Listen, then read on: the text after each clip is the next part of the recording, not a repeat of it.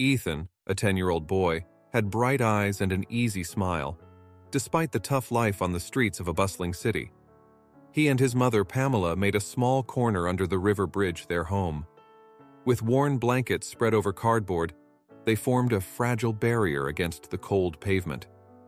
Pamela, a woman whose face was marked by time yet still held traces of her former beauty, spent her days looking for odd jobs.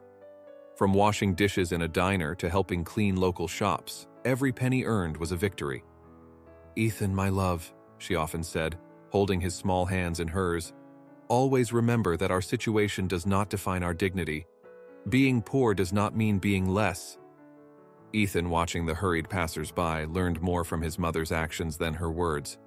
She always thanked them with a genuine smile for any help they received, and never took anything that wasn't directly offered to them. "Mom, why do you always say thank you so loudly?" Ethan would ask curiously. Pamela, with a smile, replied, "Because gratitude, Ethan, should be as big as the hope we have, and our hope is huge, isn't it?" Ethan nodded, his smile widening, reflecting the hope his mother spoke of. Pamela's health began to decline during a particularly harsh winter. Her persistent coughs and fever did not subside, despite Ethan's attempts to warm his mother with additional blankets. On a cold March day while huddled under the bridge, Pamela called Ethan to her side. With a voice weak but full of tenderness, she said, "Ethan, my love, promise me you'll continue to be strong and do the right thing, even when I'm not here." Ethan, holding back tears and his mother's hand, nodded. "I promise, Mom. I'll be strong for both of us," he replied, trying to hide the fear growing inside him. Pamela smiled sadly, stroking her son's face with a trembling hand. That night, as the soft sound of the river accompanied the silence, Pamela peacefully passed away in her sleep, leaving Ethan alone. In the days that followed, Ethan's world became even more uncertain and lonely. With no one to protect him or guide him, he found himself wandering the streets, carrying only the memories of his mother and the values she had taught him. Ethan found a way to earn some money by cleaning windshields at traffic lights. Each car that stopped was a survival opportunity. He approached the vehicles with hesitation but always with hope, repeating to himself his mother's words about dignity. "Can I clean your windshield?" Ethan would ask with a voice he tried to keep steady. Some drivers ignored him, others nodded, and a few offered a smile along with some coins. At the end of the day, with the coins he managed to gather, Ethan would buy something to eat, always thanking aloud, as his mother had taught him, keeping gratitude and hope alive in his young heart. On a sunny morning, while Ethan was cleaning windshields at the busy city intersection, his eyes caught the small, trembling figure of a girl standing at the corner. She looked around, visibly lost and scared, with tears marking her face. Ethan, remembering the times he and his mother felt lost and alone, felt an immediate impulse to help. Setting aside his squeegee, he approached her cautiously. "Hi, my name is Ethan. You seem lost. Do you need help?" The girl looked at him with big, frightened eyes and nodded her head, sobbing. I don't know where my mom is. I lost her," she said, her voice trembling with each word. Ethan smiled gently, trying to reassure her. "Don't worry. We'll find your mom together. What's her name?" The girl, named Lucy, grabbed Ethan's hand, and together they began to walk through the crowded sidewalks. Ethan asked people if they had seen a woman looking for her daughter, describing Lucy's clothes to aid the search. They spent several hours together, and during that time, Ethan cared for Lucy with the same compassion his mother had taught him. He distracted her by making up stories on the spot, making her laugh and forget her fear. Finally, after much searching and questioning, they spotted a woman running toward them, her face flooded with relief and gratitude. "My dear Lucy!" the woman exclaimed, wrapping her daughter in a tight hug. She turned to Ethan, tears of thanks in her eyes. "Thank you so much for taking care of her. I don't know what I would do if something bad had happened," she said, clearly relieved to find her daughter safe and sound. Ethan, feeling a warmth in his heart for having been able to help, just nodded and smiled. "It was a pleasure to help. I know what it's like to be lost," he replied, remembering his mother's words about helping others whenever possible. This good deed of Ethan's reinforced how, despite poverty and tough days, his heart remained good and pure. In his daily work at the traffic lights, Ethan faced resistance and sometimes hostility from some drivers. With a squeegee in hand, he approached the stopped cars, offering a shy smile and the same polite question. "Can I clean your windshield for a few coins?" Many drivers simply shook their heads without looking at him. Others were less kind, saying things like, "Get out of here, kid, you're blocking my view." One afternoon, a particularly irritated driver yelled out the window, "No, and don't ask me again!" The harsh tone and harsh words made Ethan step back, a bit shaken. Taking a deep breath and trying to hide his hurt, he murmured to himself, remembering his mother's always optimistic advice, "Keep trying, Ethan. Things will get better." Despite these unpleasant moments, Ethan did not let them break his spirit. He remembered the kind people he met, like the lady who, the previous week, had given him a warm smile and some extra coins, saying, "You're doing a great job, dear. Keep up the strength." These small kindnesses rekindled his hope and encouraged him to continue, firmly believing that despite the challenges, there was goodness in the world and that things really could get better. On a cloudy afternoon, while Ethan was cleaning windshields on the busy avenue, he approached a luxury car, a model that rarely stopped at the traffic light where he worked. Inside the vehicle, a man watched the street, absorbed in his thoughts. Without hesitation, Ethan offered his usual smile and asked politely, "May I clean your windshield, sir?" The man in the car looked at Ethan, his eyes reflecting momentary surprise before softening into an expression of understanding. "Sure, go ahead, kid," he replied, pressing the button to lower the window a bit. As Ethan worked, the man watched attentively. "What's your name?" he asked, interested. "My name is Ethan, sir," Ethan replied, continuing his work. The man nodded, a slight smile crossing his face. "I'm Roger Barton, and how did you end up here, Ethan?" The conversation flowed naturally as Ethan finished cleaning the glass. Roger Barton, a successful surgeon, had risen from a humble past, much like Ethan's current situation. Despite his success, Roger felt increasingly surrounded by false and self-interested people, a painful contrast to the sincerity and simplicity of the young man in front of him.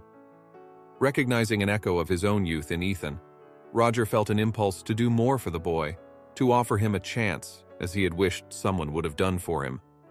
Seeing Ethan, a boy so young facing the adversities of the street, Roger felt a twinge of shock and compassion.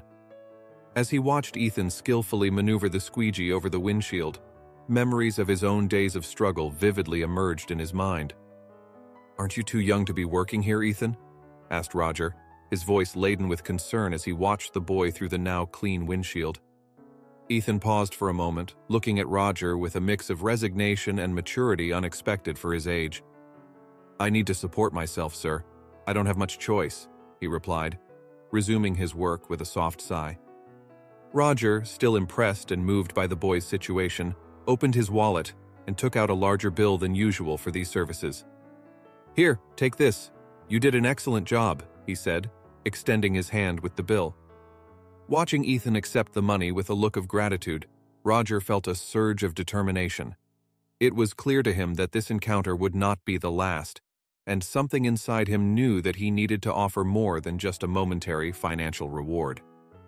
Roger watched Ethan for a moment, noticing how the boy seemed fragile yet determined. Feeling a strong need to do more for the young man, he made a quick decision. "Ethan, have you had lunch today?" he asked, his voice laden with genuine kindness. Ethan looked surprised, shaking his head. "No, sir. I usually eat later," he replied, somewhat hesitantly. "How about you come with me to a nearby restaurant? You deserve a good meal," Roger offered, his tone leaving no room for refusal. He saw a moment of hesitation in Ethan's eyes, followed by a timid nod. I really appreciate it, sir." "That would be amazing," said Ethan, a glint of excitement evident in his voice. Together, they walked the blocks from the traffic light to the local restaurant, a cozy place known for its generous homemade portions. Along the way, Roger tried to break the ice, asking about things Ethan liked to do besides his work at the traffic lights. Ethan, initially shy, began to open up, talking about how he dreamed of starting to study. Roger listened attentively, becoming increasingly convinced he was doing the right thing. As they settled into a discreet table in the restaurant, Roger ordered the best on the menu for Ethan, who observed everything with curious and somewhat dazzled eyes. As soon as the food arrived, Roger took the opportunity to learn more about Ethan's story, asking about his life. "Tell me about yourself, Ethan," Roger began, pushing a plate of hot food towards the boy.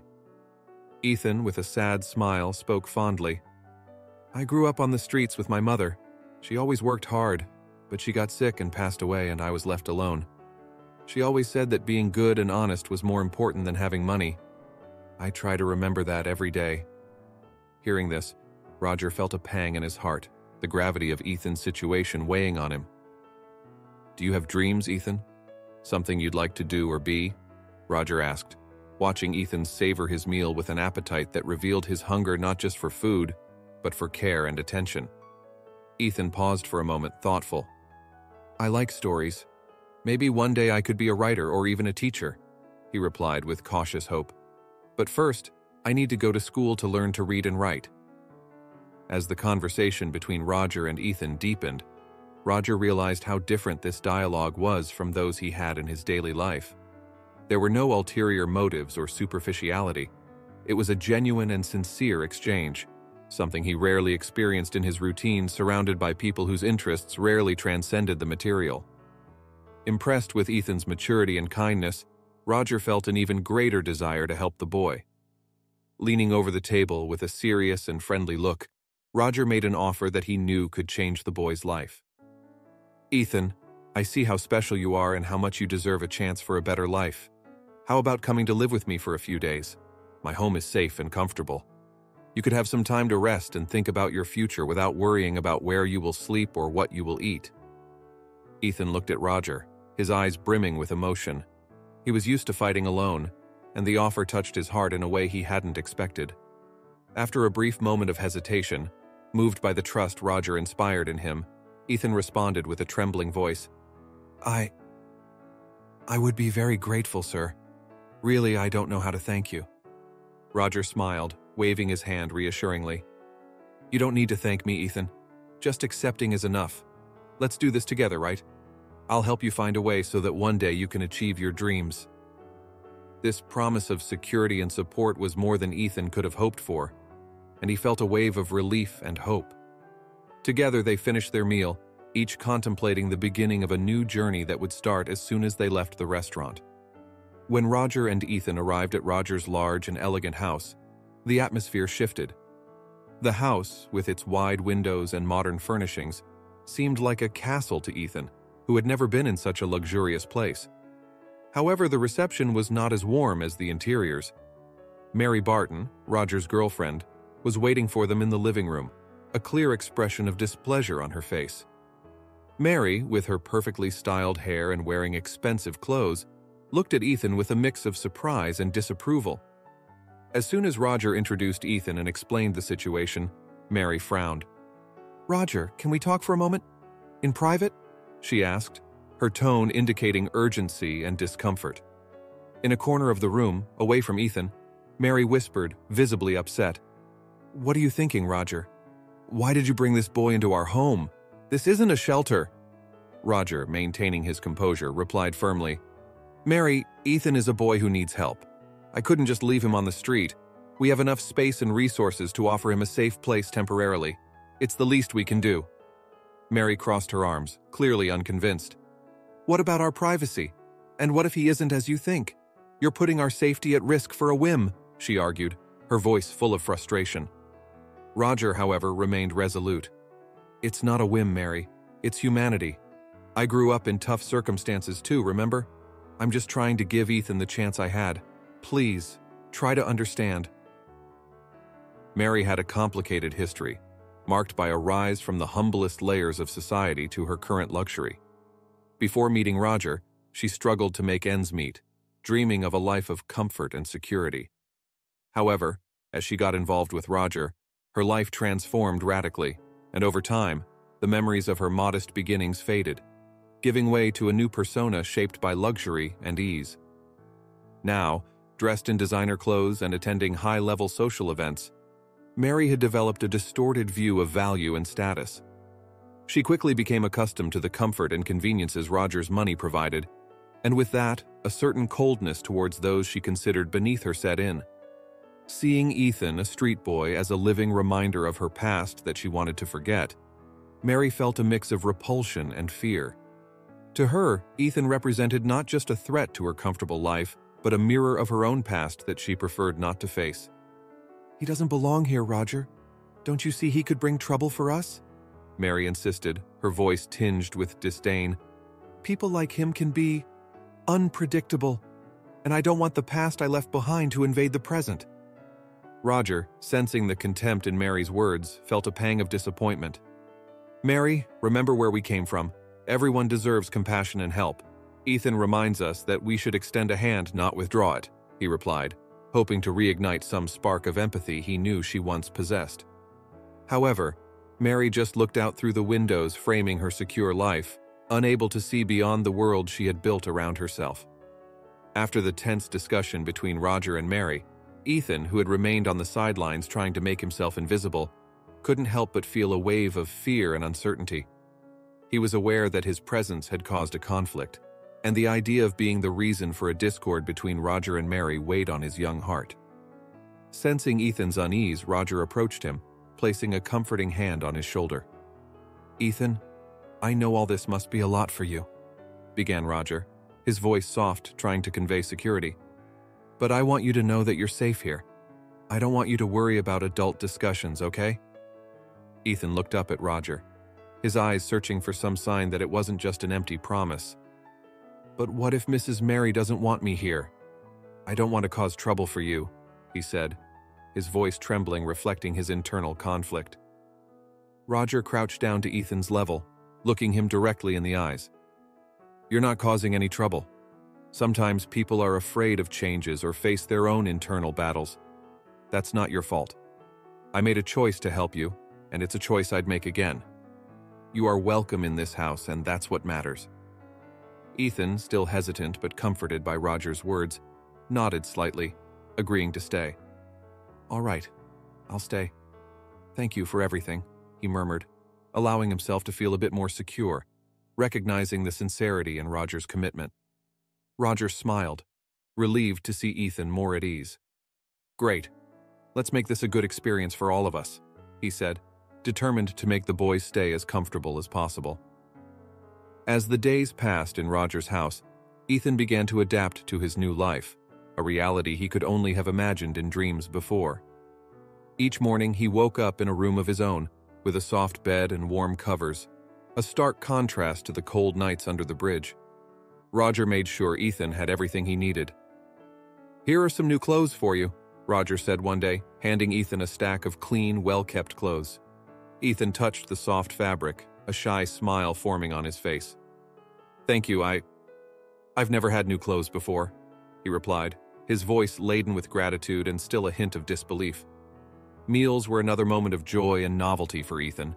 Roger made sure they sat together at the table where nutritious and tasty dishes were served. During these meals, they talked about various topics, and Roger continued to encourage Ethan to share his ideas and dreams. "What do you think about trying to make a pizza together this weekend?" Roger suggested on one occasion, wanting to involve Ethan in normal household activities. Ethan, gradually feeling more like part of a family, eagerly accepted. "I'd love to learn how to cook. My mom sometimes talked about how nice it was to make our own food," he said, recalling the simple but happy moments he had with his mother. This new routine brought Ethan not just physical comfort, but also a sense of security and belonging he had never experienced before. He was beginning to understand that his life could have a new beginning, full of possibilities, all thanks to Roger's generosity and kindness. As the days passed, Roger introduced the idea of enriching Ethan's education. "Ethan, how about we start some reading and writing lessons? It's a fundamental skill, and I'd be happy to teach you," Roger proposed one day after dinner, as they cleared the dishes. Ethan, though a bit nervous about learning something so complex, was equally excited. "I would really like that, Roger. My mom always said that knowing how to read and write opens up new worlds," he replied, his eyes shining with the prospect of unlocking these worlds. At first, the learning sessions were challenging. Ethan struggled to form letters and untangle words into comprehensible sounds. Sitting at the kitchen table with a pencil in hand, he often furrowed his brow in concentration, his initial attempts leaving him frustrated. "I can't do this, Roger. It's too hard," he lamented during one of those moments. Roger, always patient, gently encouraged him. "It's normal to find it difficult at the beginning, Ethan. Every skill takes time to develop. Let's try again, slowly," he instructed, guiding Ethan's hand over the paper. "See, like this, we form the letters. Each one has its shape and sound. With practice, you'll know all of them." As Ethan progressed in his reading and writing lessons, his dedication to his studies only increased. Each afternoon, after they finished their daily tasks, he and Roger sat in the spacious home library, a place filled with shelves that touched the ceiling, loaded with books of all kinds. The soft light of a desk lamp illuminated their notebooks, while Roger patiently guided him through new books, helping him decipher more complicated words and encouraging him to form his own sentences. "You're doing very well, Ethan," Roger praised, watching the boy carefully jot down his lessons in a new notebook. "Look, you're already starting to write small stories. That's excellent." Encouraged by Roger, Ethan began to explore the library on his own. One day, as he browsed the shelves, a book with a colorful cover of a ship facing a storm caught his attention. Intrigued, he pulled the book from the shelf and flipped through the pages. It was a story of maritime adventure filled with pirates and hidden treasures. Fascinated, Ethan brought the book to Roger. "Can I read this one, Roger?" he asked, his eyes gleaming with curiosity and excitement. "Of course, Ethan. That's one of my favorites too," Roger replied with a smile. "If there's a word you don't know, we can look it up together." Thus began Ethan's love for adventure books. He spent hours immersed in stories of bravery and discovery, each new page fueling his imagination and desire to learn more. At night, before going to bed, he shared his favorite stories with Roger, discussing the characters and the places they visited. These stories enriched his vocabulary and expanded his worldview, inspiring him to dream about his own adventures.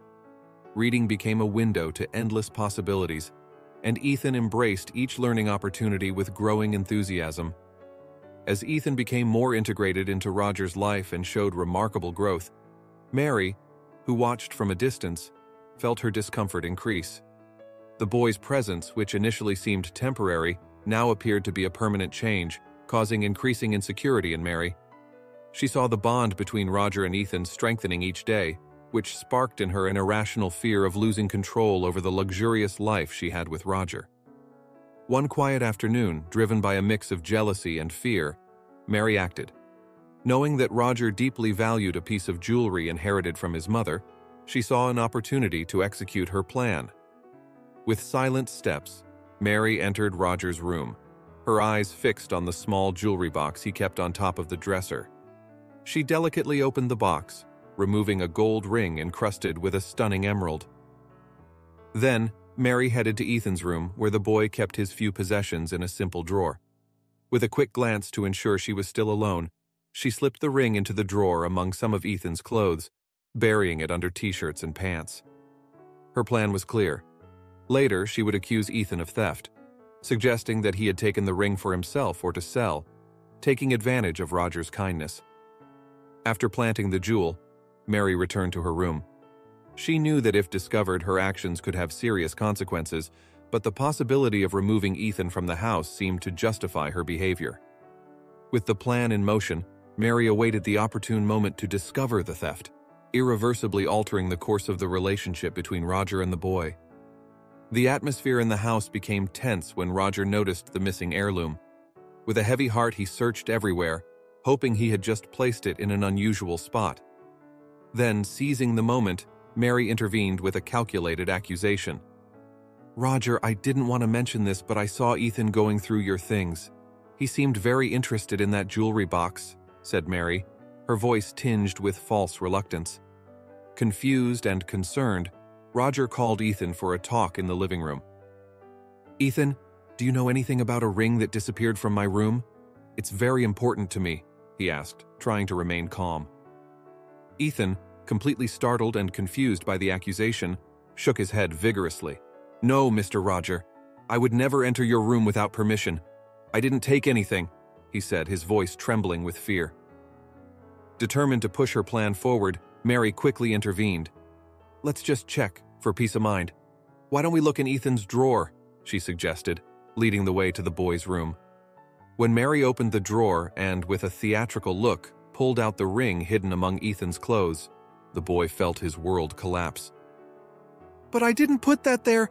I swear, Roger, I didn't do it!" exclaimed Ethan, despair filling his eyes. In a panic and feeling betrayed, Ethan ran out of the house, unable to face the situation. He didn't know where to go, but fear and confusion propelled him to flee from the only place he had begun to call home. Roger, disturbed by Ethan's desperate reaction, decided to go after the boy. He found Ethan sitting on a bench near the house, with his knees pulled up to his chest and sobbing quietly. "Please, Mr. Roger, I swear I didn't do any of this," said Ethan between sobs, noticing Roger approaching. He looked up, his eyes red and swollen from crying. "I would never steal from you. You've helped me so much." Roger sat beside Ethan on the cold bench, his expression softening upon seeing the boy's state. "I know, Ethan. I know you didn't do this," said Roger, placing a comforting arm around the boy's shoulders. "I'm sorry Mary put you through this." Relieved but still shaken, Ethan allowed himself to be comforted. "But why would she do this?" he asked, confused and still trying to understand the situation. Roger sighed, weighing his words. "Some people do bad things for reasons we can't always understand. But I'll sort this out, Ethan. Don't worry." With renewed assurance that he needed to act, Roger helped Ethan to stand up. "Let's go back home. I have a plan, and I need you to trust me," he said determinedly. They then walked back to the house, where Roger planned to expose Mary's true intentions and ensure she could no longer harm Ethan or anyone else under his roof. After returning home with Ethan, Roger acted quickly to execute his plan.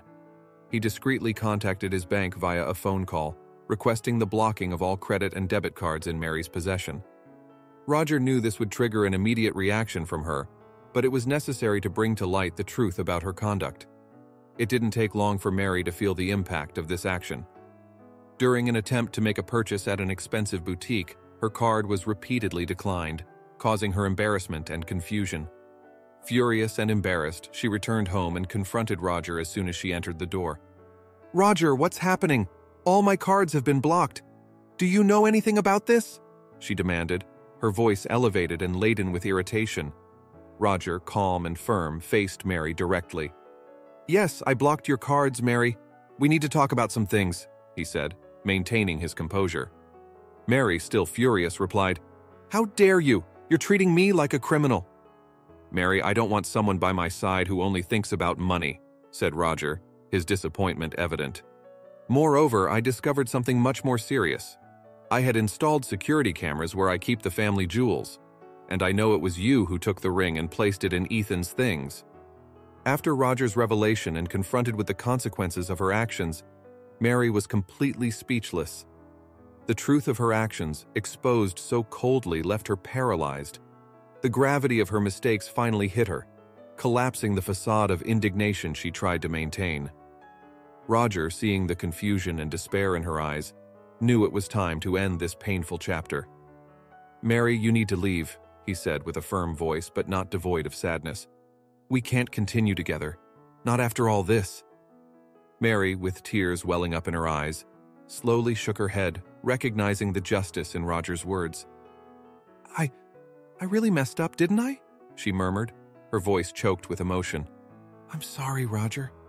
I never thought it would come to this." Roger nodded, the sadness in his gaze reflecting the end of something that, at one time, had been precious. "I know, Mary.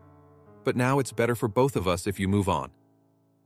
Without the strength to argue, or even to ask for another chance, Mary gathered some of her things, each movement laden with a weight she never expected to feel.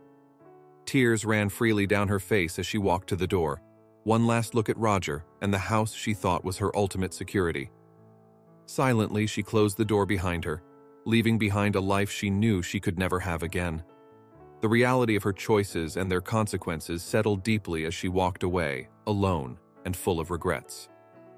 After resolving the situation with Mary, Roger turned his attention to a more promising and positive matter, solidifying his bond with Ethan. Feeling a renewed responsibility and a deep desire to ensure the boy's well-being, he decided that the next step would be to formalize their relationship through adoption. Sitting in his office, Roger picked up the phone and dialed the number of a family law attorney. "Hello, I'm Roger Barton. I need your help to start an adoption process," he explained as soon as the call was answered. The attorney, recognizing the seriousness and urgency in Roger's voice, responded promptly. "Of course, Mr. Barton. We can schedule a meeting to discuss all the details and better understand the situation. Adoption is a significant process, and we're here to support you every step of the way." Roger felt a wave of relief and determination. "Thank you. That means a lot to me. I want to do everything the right way. Ethan deserves a family and a stable home," said Roger, his tone reflecting the firm commitment he felt. After hanging up, Roger called Ethan into his office. The boy entered, a bit anxious, not knowing what to expect. "Ethan, I've made a decision," began Roger, looking into the boy's eyes. "I want you to be officially part of my family. I'm going to start the adoption process. What do you think?" Ethan, surprised and moved, took a moment to absorb the words. His eyes filled with tears, and a smile spread across his face. You want to be my dad?" he asked, his voice trembling with emotion. "Yes, Ethan, I want to be your dad," confirmed Roger, extending his arms. Ethan ran into a hug, feeling a security and love he never thought possible. After months of anticipation and procedures, the adoption process finally reached its conclusion. Roger and Ethan, both anxious and hopeful, attended court on the appointed day for the final hearing.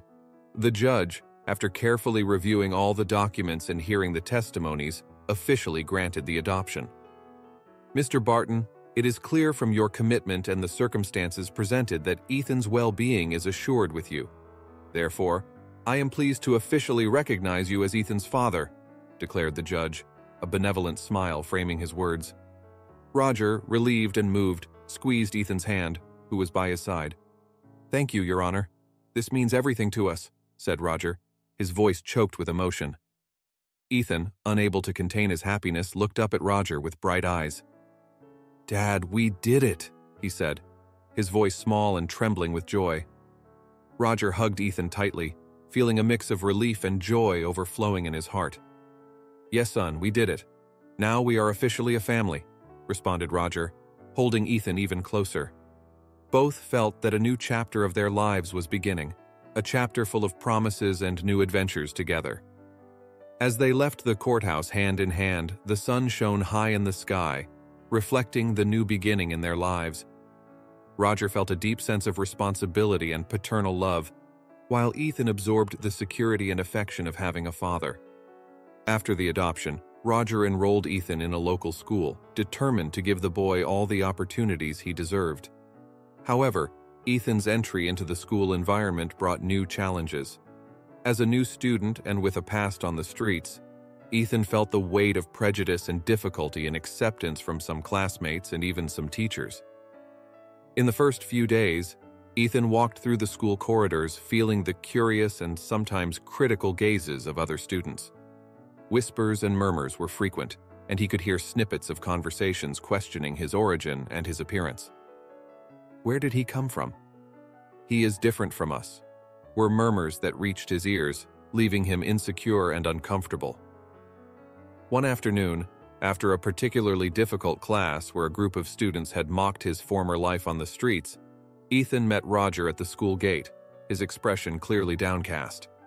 Roger immediately noticed the change in his son's mood and asked, "Ethan, what happened today? You seem troubled." Ethan sighed, hesitant to share his difficulties, but the trust he had in Roger encouraged him to speak. "Dad, some classmates were laughing at me because of where I lived before. They said things that hurt me." Roger listened attentively, his expression becoming a mix of sadness and determination. "Ethan, I'm sorry you're going through this. But remember, your past is just a part of who you are. It doesn't define everything you can be. You are smart, kind, and strong. These people don't know the true story of how incredible you are." Encouraged by Roger's words, Ethan wiped away a tear and nodded. "Thanks, Dad. I'll try to remember that. I won't let them make me feel less than I am." With Roger's continued support, Ethan began to face the challenges at school with more confidence. He worked hard, both academically and in building bridges with his classmates. Gradually, he began to make friends and show everyone that his past did not determine his future. The life lessons he learned from Roger and his own resilience helped him overcome obstacles and find his place in the school community. As time passed, Ethan began to stand out at school, not only academically but also as a gentle and inspiring presence among his peers. Through his determination and Roger's unwavering support, he overcame the initial challenges of prejudice and began to be recognized for his true qualities. One day, after a literature class in which students were encouraged to write their own short stories, Ethan surprised everyone.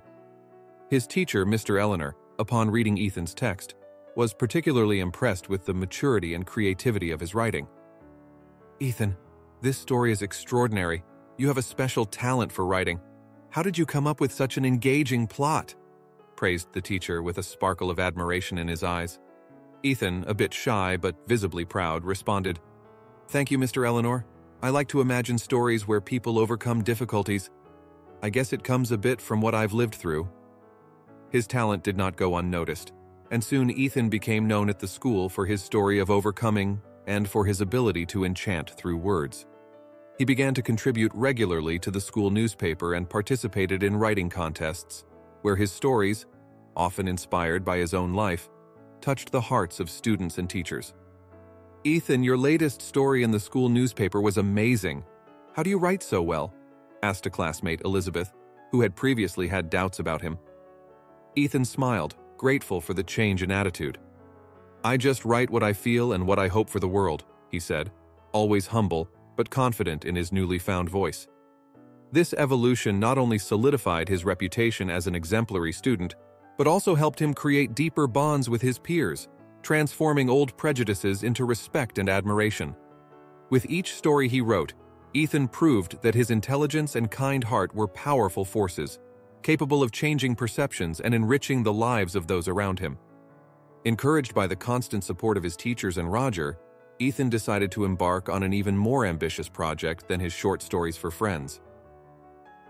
After an inspiring conversation with Mr. Eleanor, who suggested that he could have a greater impact with his writing, Ethan began to consider the idea of writing a book. One quiet afternoon at home, while he and Roger were having tea in the kitchen, Ethan shared his thoughts. "Dad, I've been thinking about something Mr. Eleanor said. He thinks I should write more, maybe even a book. And I think I want to write about something real. Something that truly matters," said Ethan, a bit hesitant, seeking approval. Roger looked at Ethan with an encouraging smile. "Son, that sounds amazing. What do you think about writing?" he asked, genuinely interested. Taking a deep breath, Ethan replied, "About my life, Dad. About everything that happened to me, from the streets to finding you. I think it could help people who have been through tough things too." Roger nodded, deeply moved by Ethan's courage. "That's very powerful, son. Your story can inspire and give hope to many people. If that's what you want to do, I fully support you. Let's make it happen," affirmed Roger, offering all the emotional and practical support Ethan would need on this new journey. Motivated by Roger's words and the encouragement from teachers, Ethan began to outline his book. He spent several hours every day after school writing, often continuing late into the night, driven by the need to tell his story to the world. The process of writing about his own life was both therapeutic and challenging, as it revived both painful moments and unexpected joys. As the manuscript took shape, Ethan felt increasingly certain that he was doing something important. He was documenting his own story, while also creating a legacy of resilience and hope. With each completed chapter, he was one step closer to sharing his voice with the world, a voice that started in silence on the streets, but now spoke loudly about overcoming and change. When Ethan completed his book and found a publisher willing to publish it, the expectations were high, but the outcome exceeded all forecasts. After the release, the book quickly caught the attention of the public and critics, becoming a bestseller. Readers were deeply touched by the honesty and strength of Ethan's narrative, which recounted not just his struggle for survival on the streets, but also his emotional journey to becoming part of a loving family and starting a new life. Literary critics praised Ethan's maturity in dealing with such heavy themes with a unique and inspiring perspective. In a review highlighted in a major literary newspaper, a critic wrote, "Ethan's ability to tell his own story with so much emotion and sincerity is remarkable. His writing reflects not just his struggle, but also an immense willpower that serves as an inspiration to all of us." On a special afternoon after a book signing session where lines of people waited to meet the young author, Roger and Ethan celebrated the success together. "You did something incredible, son. Your story is touching hearts and changing minds. I couldn't be more proud of you," said Roger, his face radiant with joy. Ethan, looking at the many people still in line with copies of his book in their hands, felt a wave of gratitude and accomplishment. "Thank you, Dad. None of this would have been possible without your support. I just wanted people to understand that it's never too late to change your life, and now it seems like we've managed," he replied, moved. This recognition validated Ethan's talent as a writer and strengthened his desire to continue writing and sharing stories that could motivate and inspire others, regardless of the difficulties they faced. Even though he was very young, Ethan was already seen as an important voice, proof that perseverance and hope can transform lives. After a particularly emotional day, with the success of Ethan's book signings still resonating in their hearts, Roger and Ethan had a quiet moment at home. Sitting comfortably in the living room, with copies of the book scattered across the coffee table, Roger again expressed his pride in what Ethan had achieved. "Son, every time I see someone reading your book, I feel immense admiration. You've turned your experiences into something that inspires others. That's incredibly valuable," said Roger, his gaze full of esteem and pride. Ethan, still somewhat surprised by all the recognition, smiled shyly and looked at Roger, his eyes full of gratitude. "I could never have done it without you, Dad. You gave me a home, a family, and the courage to tell my story. All of this is thanks to you," he responded, the sincerity in his voice deeply touching Roger. On that quiet night, as comfortable silence filled the room, Roger and Ethan reflected on the twists and turns their lives had taken.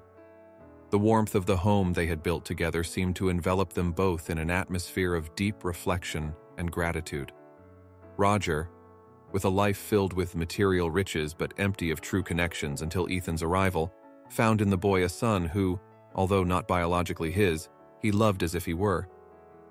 "Son, you know, before you came along, I had everything money could buy, but something essential was missing.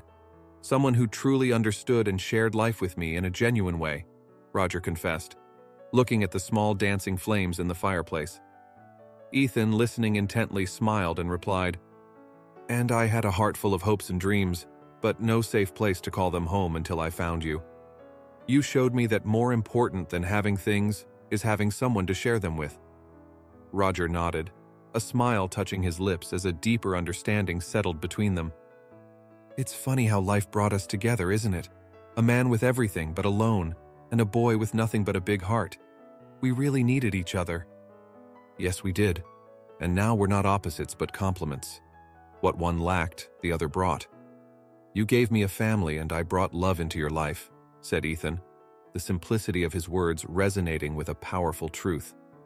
Both reflected on how their differences, far from driving them apart, had intertwined in such a way that it strengthened each of them. Roger, with his world of material abundance, and Ethan, with his wealth of kindness and purity of heart, had together created a life of shared meaning and true love. They realized that despite their vastly different origins and pasts, it was these differences that made them stronger together. It was an unexpected partnership, but deeply transformative for both. As time passed, the lives of Roger and Ethan continued to flourish, each finding success and fulfillment in their respective journeys. Roger, always dedicated to his career, further solidified his reputation as an excellent surgical physician, using his skills to improve the lives of his patients and mentor young doctors. His practice was not just a means of livelihood, but a way to give back to the community, reflecting the values of compassion and care that he and Ethan shared. Meanwhile, Ethan, with his reignited passion for writing, became a renowned author, publishing several books that touched readers' hearts. Each new work was a window into the universal human experiences of struggle, hope, and triumph, inspiring many who faced their own challenges. "Every story I write," Ethan said in an interview for a well-known literary magazine, "is a love letter to those who, like me, needed a light at the end of the tunnel. One quiet evening, as they sat in their garden watching the sunset paint the sky with vibrant colors, Roger looked at Ethan and said, "You know, son, I think we really did something special here." Ethan smiled, his gaze lost in the beauty of the twilight. "Yes, we did, Dad. We built more than a life together. We built a story that I hope will continue to inspire hearts long after we are gone." And so, amid the tranquility of their achievements and the continuous dreams they still had to fulfill, Roger and Ethan shared a profoundly enriched existence. Not just from the prosperity in their careers, but from the immeasurable wealth of shared love and life, they continued to walk together, two hearts beating in unison against the world's adversities, always reminding each other of the power of resilience and hope. Want access to more stories like this? Click the link in the pinned comment below and find out how.